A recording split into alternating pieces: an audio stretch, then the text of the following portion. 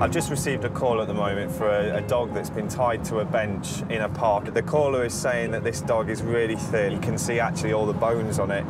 I'm quite concerned when I hear things like that, so ideally I want to get there as soon as possible. Even though he isn't at the scene yet, Chris knows that speed is of the essence. It's a beautiful sunny day. You know, if this dog is in a bad state, probably got no water, nothing, you know, it's going to be stressing out at this heat. It's not going to be doing the dog any favours, so the sooner I can go and get it, the better. Unfortunately, cases like this are something the RSPCA sees far too often. You get some people, when they get to a stage with a dog that, you know, they no longer want it, it's ill, or it's, you know, they've not got the food to feed it or anything, rather than going down the professional, you know, routes of trying to rehome it themselves. Some callous people out there will actually do this, just go and tie it up and just chuck it away like it's a piece of rubbish. The caller has stayed with the dog. Yeah, it's going to have to be in there, isn't it? Making it easier for Chris to find him.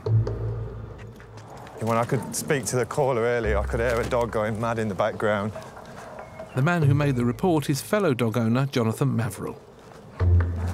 Thankfully, Jonathan moved the dog out of the sun and gave him some much-needed water.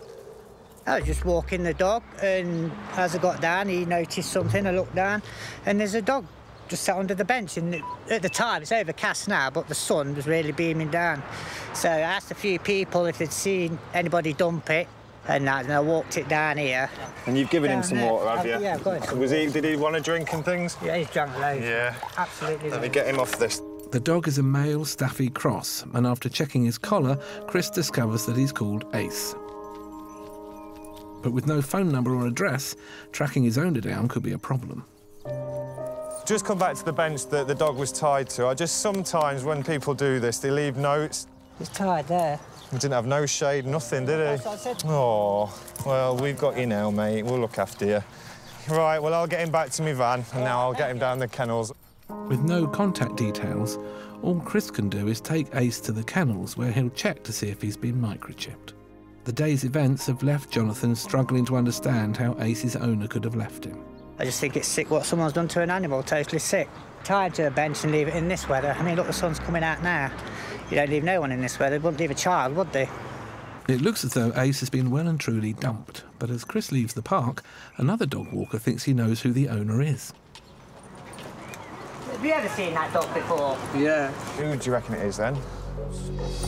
Chris manages to get some useful information from him, but even if he is able to find Ace's owner, Chris isn't in a hurry to give him back. I don't want to take the dog and they suddenly take it back, because chances are they probably would take it back off of me now and then give it back, take it back and do something else with it. So why it's with me, why it's safe, I'm keeping hold of it, and then I'll go and see what their excuse is. That guy walking on the park, he's seen this dog before. He's told me who he thinks owns it.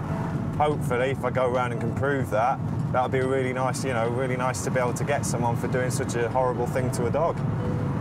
At the kennels, Ace is checked for a microchip. If he has one, then it will be a sure way of finding his owner. Ideally, you know, what would be great is if every dog was microchipped, you know, and then if ever we find them straying, or, you know, then we can always find out who's done it to it, who they belong to. You know, we try and advise. No, that's a no. Oh, sometimes you hear that ping and you just get all excited. But no chip, I'm afraid.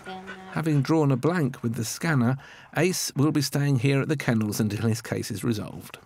He's obviously a beautiful, lovely dog, so, you know, I'm hopeful that he'll get a nice new home and have a happy life. Hey, mate. Oh.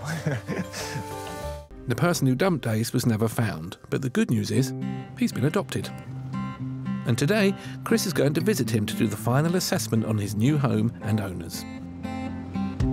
These kind of jobs are usually left to the volunteers, but Ace, he did catch my heartstrings, and he is a fantastic little dog. It'll be interesting to see if Ace remembers me, because it's been a little while now since I've seen him, so let's see how he reacts.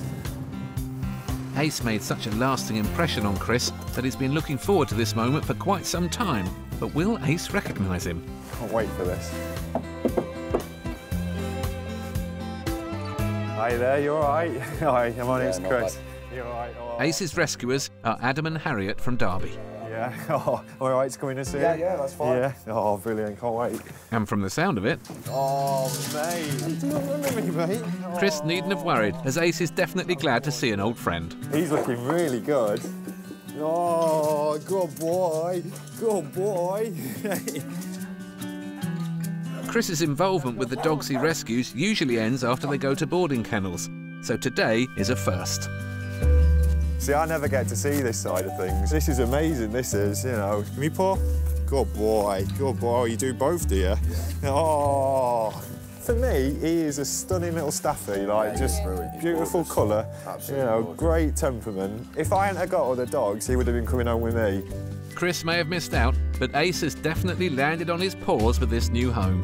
Adam and Harriet passed the assessment with flying colours. Well, your garden's perfect, your house is perfect, yeah, so everything's absolutely sorted. And I can see, you know, he's obviously already really bonded with you. You're doing amazing with his training. For him to come in and have no problems and just settle like that, it's great. He could not have asked for a better dog at all.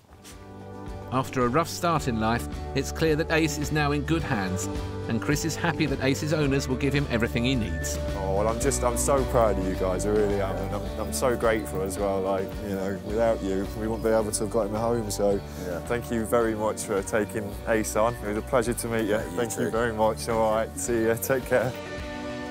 That was absolutely brilliant to go and see Ace in his new home, all settled and doing really, really well. And I'm just so chuffed that he's happy and he's you know, he's obviously really enjoying being in that house and he loves the new owners. So just over the moon, completely ecstatic about it, really. It makes it all worthwhile and it gives me a real, you know, reason for doing this job. So just great.